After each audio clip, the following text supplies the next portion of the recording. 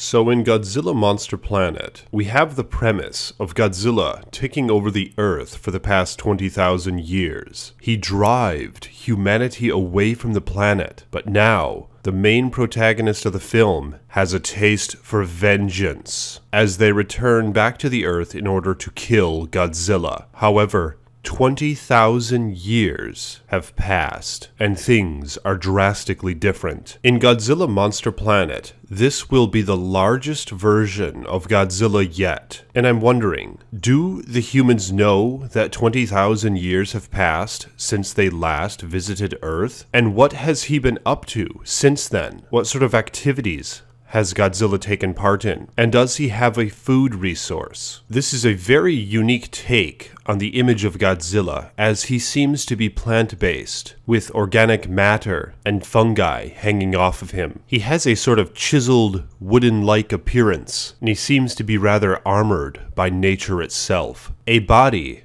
fused with plant life. Is this how he appeared back when he chased humanity off of the planet?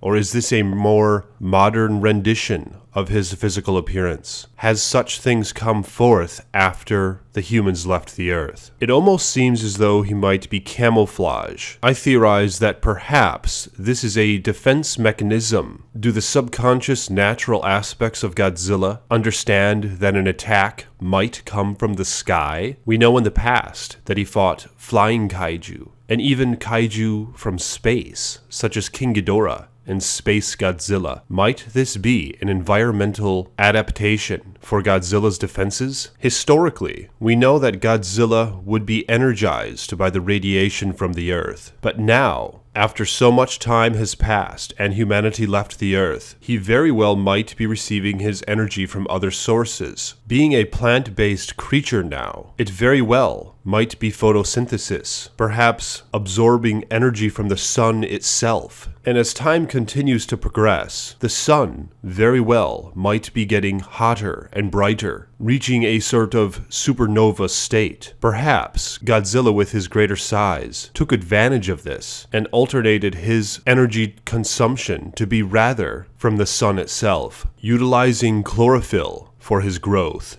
So far, we are uncertain if there will be other kaiju other than the Servum competing with Godzilla. But assuming there might be other kaiju, are they living in peace together, to where Godzilla roams freely and they leave one another alone? And more importantly, do the humans realize that Godzilla changed in his adaptation? It should be noted that for the past 20,000 years, he no longer had to adapt to the humans' weaponry. If the humans know this, it would make logical sense as to why they think they stand a chance against him now. Maybe their weapons will be more effective against a Godzilla who no longer has to adapt to highly explosive weaponry, among other things. I theorize he will be more at risk of being damaged by the humans, and this is why humanity might stand a slim chance against him this second time around. But what do you guys think? What has Godzilla been up to for this duration of time? And will the humans stand a chance against him as they presume they might? Let me know in the comments section below.